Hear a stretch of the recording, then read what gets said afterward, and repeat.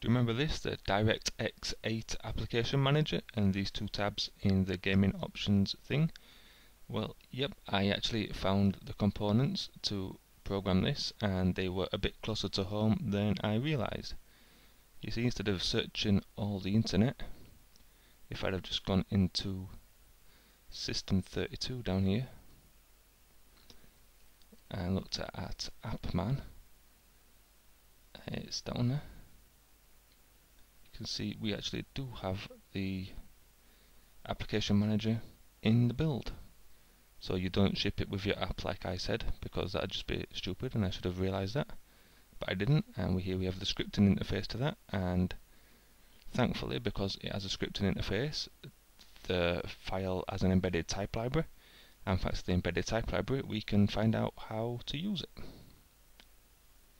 So if I make this a bit bigger, we can see that there's quite a lot of states for the installed files, and you can see there's quite a number of categories for the installed application. So it's not just for games, they actually had envisioned using this for stuff like scientific tools and web development and viruses and all that good stuff.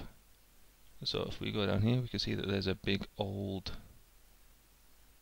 there's the app manager. This is the main interface to the application manager and there's a big long massive interface here for the actual application entries.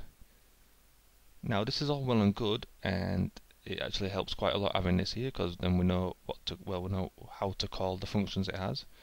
What this doesn't tell you, unfortunately, is what order you need to call them in and quite how they interact with each other.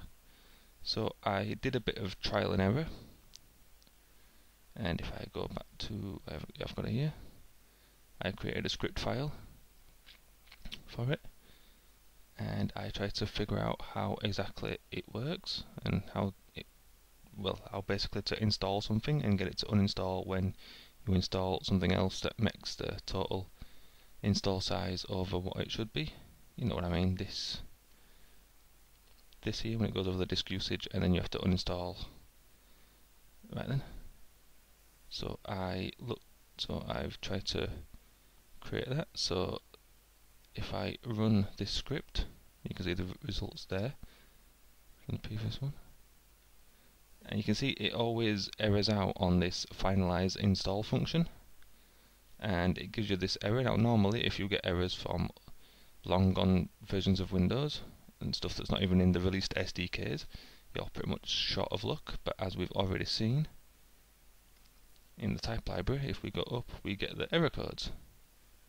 Now the error code we're looking for is minus long number 330. So if you look at minus 330, it's appman e invalid execute command line.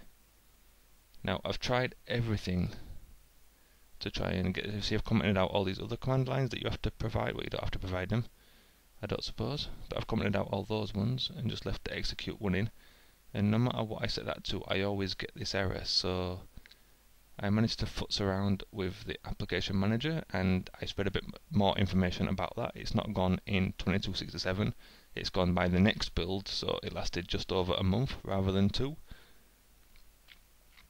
So yeah, it doesn't actually, I can't get it to install anything properly. What it does do though, when you run it, is that it creates a key under this applications in the app manager, and all this contains binary data that doesn't have any strings in it, so it doesn't help me figure out what that is. So I delete that. It also creates entries in program files under this hidden appman.nt folder. There's one for appman 9x as well, so because DirectX8 ran on Windows ME and presumably on Windows 98 as well. So yeah, there's 2 folders in here. System, that's the one where it keeps all the metadata. These are all the failed tries I've attempted at this. I don't know what these GUIDs represent. It's not the ones I set in the script file, because that's always remained constant. So oops, don't want to see that. So yeah, I don't know where these GUIDs have come from. These folders are empty because obviously I didn't finish the install process.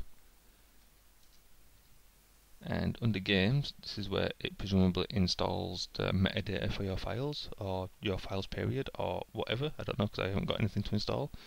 So it puts it in a company name folder inside the game signature folder, and then whatever goes in there is whatever goes in there. I don't know because obviously I can't get things to go in there.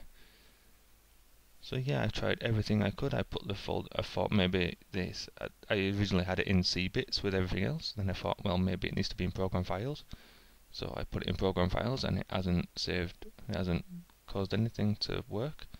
Likewise, this command line, I originally had it as a VBS file, and when that failed I tried it as an exe file, and that's failed as well. So yeah, I'm no closer to figuring out how to get this working, and I think I'm not going to spend much more time or any whatsoever on that. I'll put this script up somewhere else, so if anybody else wants to have a go, they can do. But yeah, unfortunately, again, the feature, I've not been failed by the lack of components now, I've been failed by the lack of documentation, and that's a bit of a shame. Oh well.